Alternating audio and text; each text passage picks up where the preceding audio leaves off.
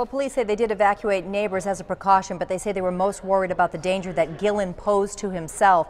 They said that they tried to convince him to surrender, but it didn't work out the way they had hoped.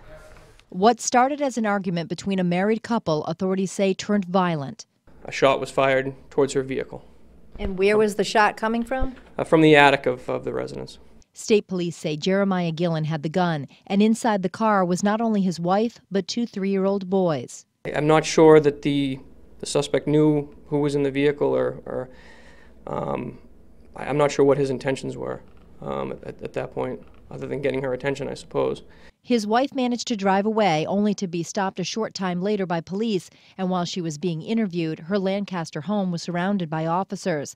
They set up a perimeter, evacuated nearby residents, and called in the SWAT team. Police say they were able to get Gillen on the phone. He had made some statements indicative of some trouble that he was having, and that he may harm himself. So that was our biggest concern, was trying to convince him that he didn't want to do that. Around 6:30, they lost contact. Hours later, sent a robot into the house and found Gillen. He had shot himself in the living room.